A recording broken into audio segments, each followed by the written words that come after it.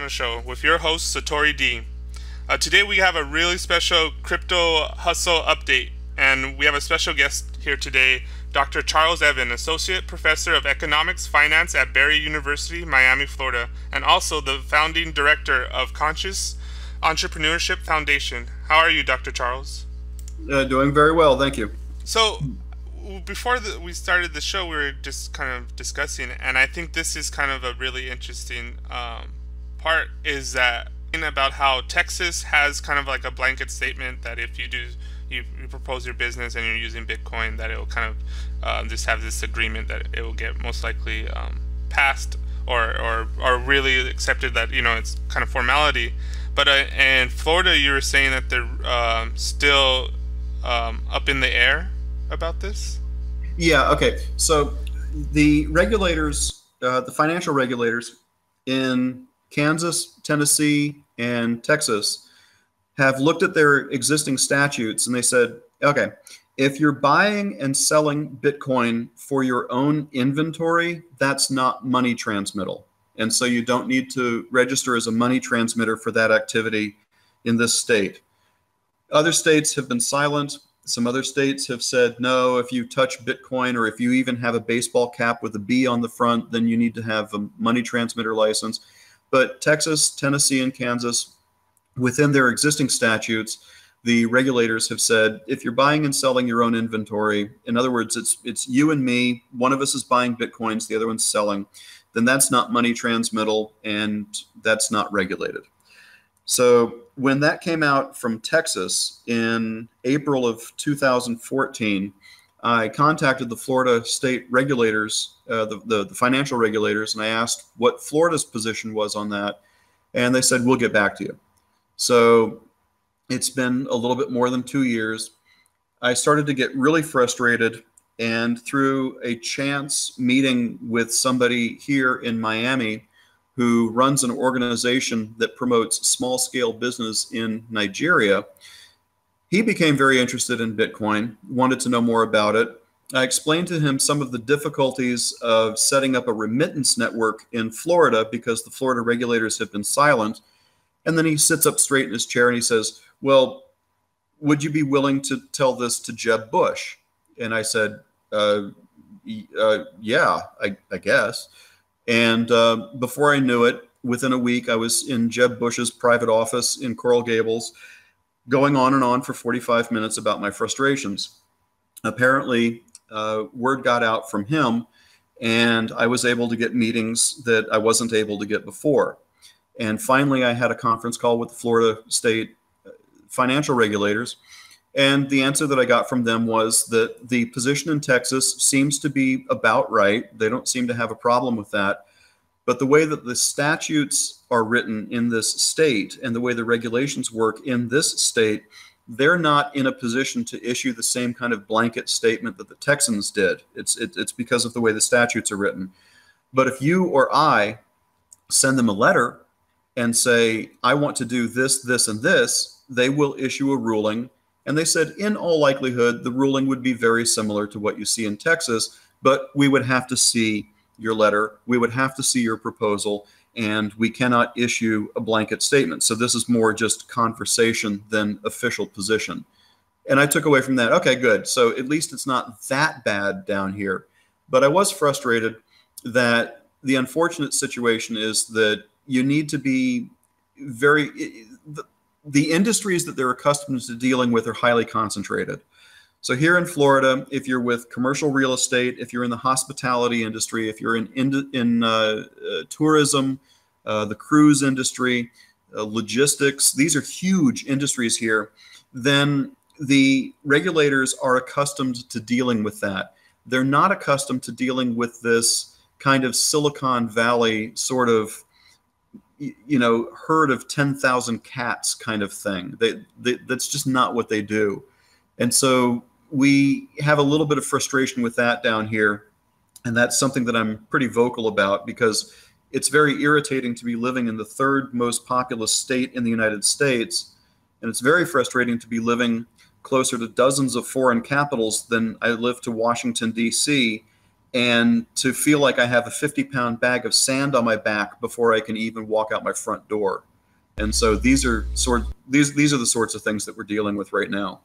Yeah, and this is where I find the conversation, and really when I started digging into you, really interesting.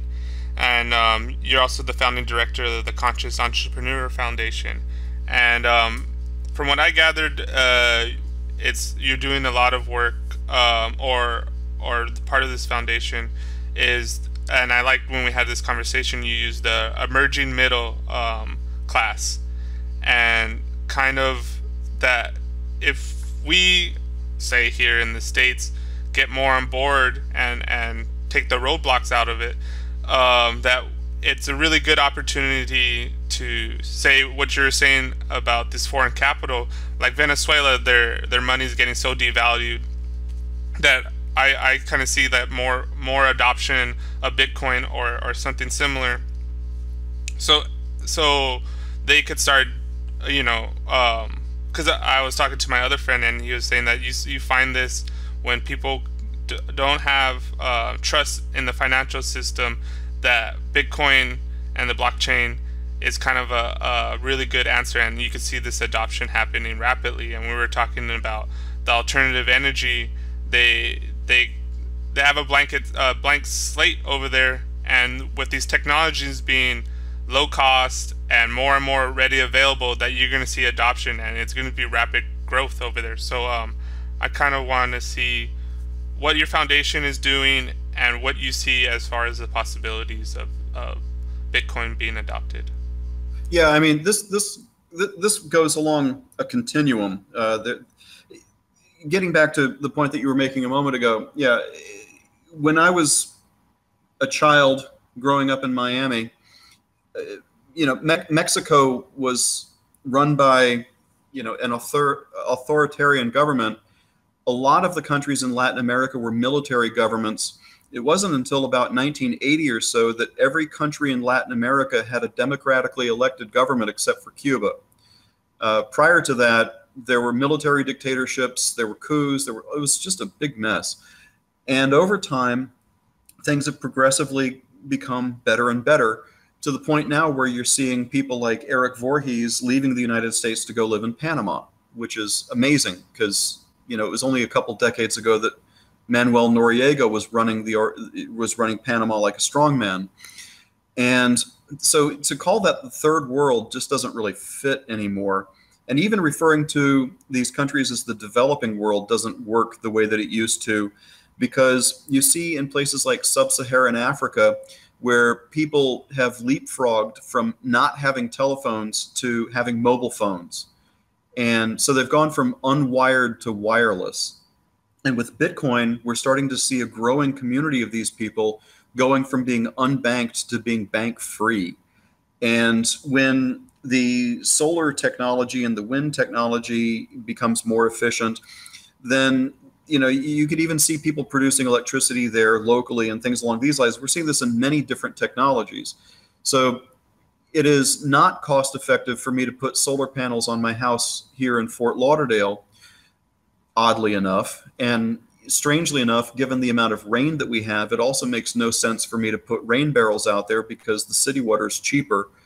And if you live in that kind of environment, it's easy to forget that only about 120 miles away from me over in the Bahamas, electricity is about 4 times as expensive as it is for me.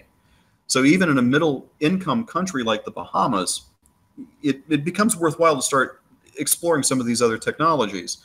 And so then getting back to the work that we do with Conscious Entrepreneurship Foundation, we advise people who are in these, what I refer to as emerging middle income regions, which also includes about 20% of the people in the United States, by the way, who are not very well served by the banking system, which is why we have the payday loans, and that's why you can pay your phone bill at some gas stations and things along those lines, because there are a lot of people here who are not served by the banking system.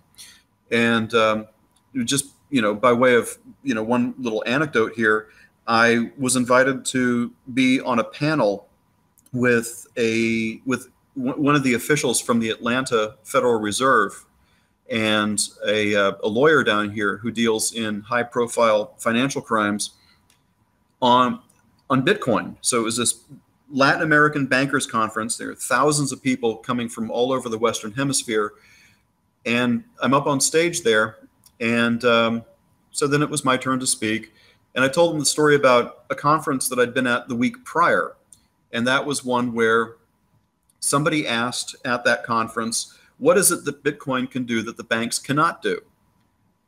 And, we paused very dramatically and kind of looked around the room and inhaled and then said, open accounts, because that's one thing that Bitcoin can do that the banks just seem not able to do worldwide.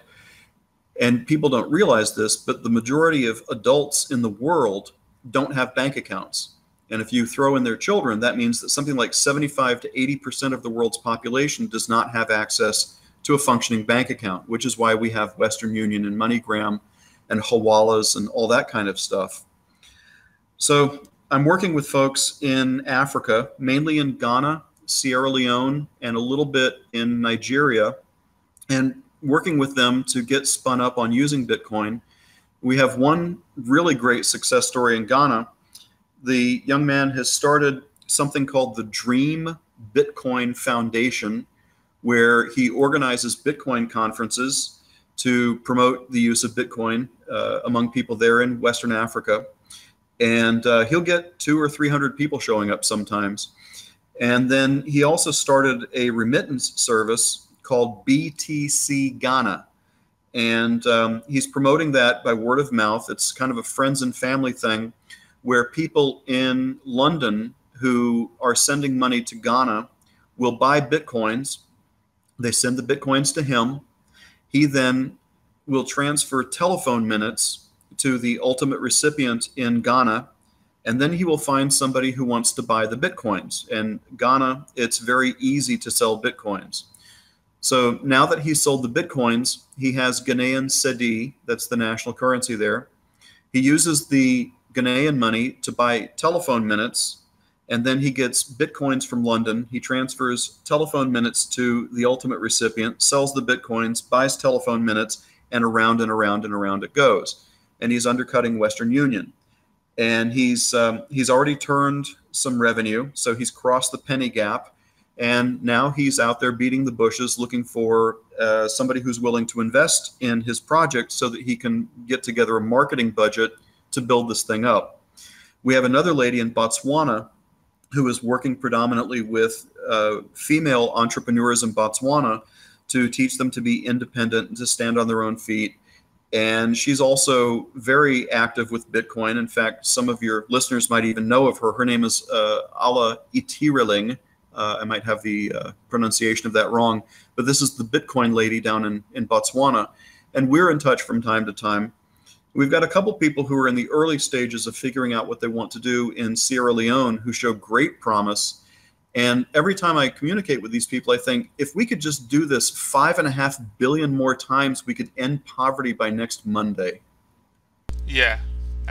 And this is what I find the most intriguing about the whole blockchain technology and Bitcoin, that it's a blanket slate and it's an even playing field, and it's kind of goes to that old saying that necessity is the mother of all inventions. That it takes kind of this like pressure. It seems like it takes this it has that pressure of necessity. You say in the emerging middle class, that they get up, they have, they come up with great solutions to said problems, and they just need some underlying financial system to help fund this, to help get the wheels going for this. But I think too, why I'm going to follow up on some of already give these contexts and keep up with what you're doing with the Conscious Entrepreneur Foundation, because I find it really fascinating, and it's really something that maybe we should try to highlight more, because as far as I know, there's not that much people covering said such things, because for whatever reason but I think it would really help facilitate bringing that forward of saying, you know, having what you're doing with your foundation, but what they're doing in the merge, and even simply as rephrasing certain words can go a long ways. It helps reframe your mind, but also kind of gives them the respect that they want. And prior to the show, you were saying it's like telling an 18-year-old that he's still a child, and then going further with that analogy is like that's the problem with communication with said adults to someone that's younger, right? You treat them like they're still a kid or a child, and then they don't want to hear what you have to say, and that things run smoothly as far as communication when you kind of give them the benefit, especially if they show it that, you know, that they really want to learn or whatever, and it could really help push development forward. And this is something that personally I find close to my heart. I grew up here in Los Angeles, and how you were saying the emerging middle class is not just out there outside our borders. It's here. I grew up in East LA, and I know plenty of people that don't have bank accounts, and they use the payday loans, and they cash their checks at different places. And if you really dig into it, they're very predatory, and they just use it out of necessity. But if you could somehow do it where it's more of an even playing field and it's not as predatory, I think it would benefit everybody as a whole. Oh yeah, absolutely. I mean, that's the one of the things is, you know, we people talk about the developing world, and no, not at all. I mean, if you just go heaven help you, your car, you know, has trouble and you have to actually get off the 101 and you wind up 3 blocks away. You know, you're right there in the middle of it. And you know, we're talking about areas here in Miami, for example, where if you look at the Census Bureau data broken down by neighborhood, we have this hole right in the middle of South Florida between Fort Lauderdale and Miami. There's this area that looks like it's like the economic land that time forgot. This is the area where Trayvon Martin grew up, and within bicycling distance, you can see boats that are worth more than the gross domestic products of some small countries. It's just tragic that we have this situation, and a lot of it in the United States is driven by the way the justice system works. Because in the United States, if you've ever touched the judicial system as a defendant, it changes your life profoundly. If you have a police record, then chances of your being called back for a job interview fall by like 50%. And in this world where people are being replaced by automation left and right, that can be devastating. And then on top of that, heaven help you if you actually went to jail. There are a lot of housing complexes, you know, apartment buildings and condo associations will not let you rent there. And so you can't get a job, you can't rent an apartment or a house in a decent neighborhood. But oddly enough, the Secretary of State of the state that you live in is more than happy to have you incorporate a business. And so this is what initially drove the creation of Conscious Entrepreneurship Foundation, was the recognition that something like 25%, or maybe even the number is higher, I don't know, but anyway, an unacceptably large proportion of African Americans are basically excluded from mainstream society. And that just can't stand. And so we said, all right, why don't we start an organization that promotes entrepreneurship, because anyone can start a business. We set up a website, and then before I knew it, it felt like half of Africa showed up on my front doorstep. I have no idea how that happened, but these guys came and they just wanted contacts, and they were of a single mind that they are as disgusted by the Nigerian prince stereotype as anybody else. And it's just remarkable what I've seen in the past couple of years. And in fact, for your listeners, if you go to a website called Gapminder, that's GAP as in Peter, and then Minder, MIND as in David, ER.org. It's run by a Swedish public health professor named Hans Rosling. He's also produced TED videos and some other presentations, but watch his stuff about how the longevity and how the per capita income has changed country by country around the world in the past century. And it's just dramatic that there's about 5 to 5.5 billion humans on this rock who are making a really good hard run for the middle class. And it's going to be really interesting to see what comes of all that in the next 10 years or so. There's already a car company in Ghana where no, this isn't a subsidiary of a Western company. This is a Ghanaian car company. They build these really rugged cars for the really bad roads in Ghana. And as you said, necessity is the mother of invention, which we've already seen a lot of in India. And so I'm just glad to be a small part of this and to just watch some of these people, develop from not being sure where they want to start to getting a few introductions through me to sometimes I want to send them my resume because they're doing just amazing things, these people.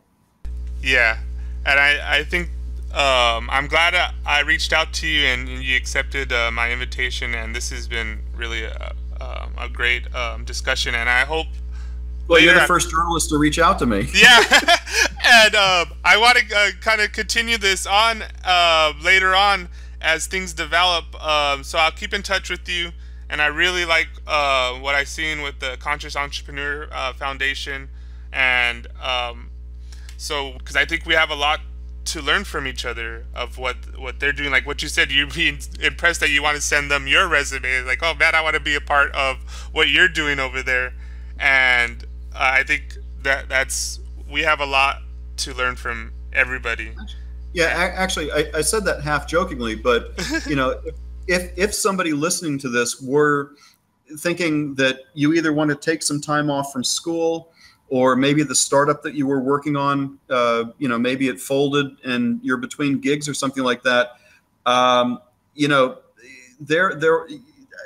these guys will probably be able to help you find a place to sleep and find some food. And it might be fun to spend a few months or a year or whatever on the ground, just being a part of that.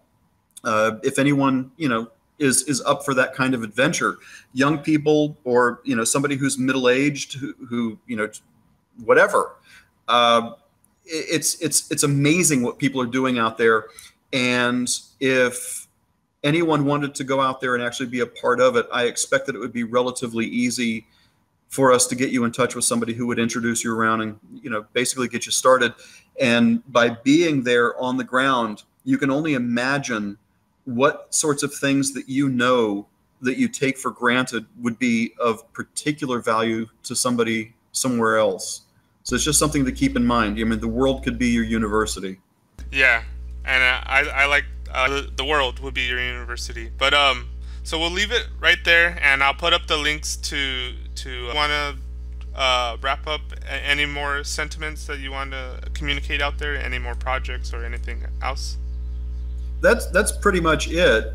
Usually, depending upon the audience, this is when I start doing my plug for South Florida, because we don't have a state income tax and housing is relatively affordable here. We also have a majority female population, and we also have better connectivity in Miami than they do in Silicon Valley or Austin, because we have a huge internet landing point here. But aside from that, I think I pretty much covered the high points. So yeah, I really appreciate the invitation. Yeah, I really glad that you came on. So for everybody listening, if you find this interesting, contact me. We'll put up links to his website, to Mind the Gap, and as always, thank you. But get involved. Just jump in there. Everything's kind of up for grabs, and take a hold.